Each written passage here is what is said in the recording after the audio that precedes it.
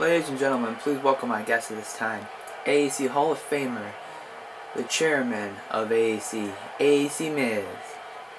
Tonight, I am not going to be the chairman of AAC. I'm not going to be the leader of AAC.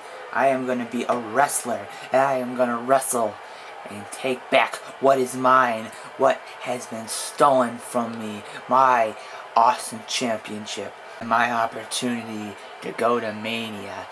And Kuzma retired as the awesome champion and ruined that all.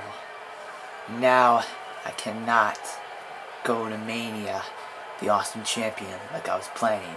Let me tell you something. I'm gonna win that Royal Rumble coming up next Sunday. And when I win, it's gonna be awesome, just like me. And what I do tonight, it's gonna be best for business. Because AAC MiZ always does what's best for business.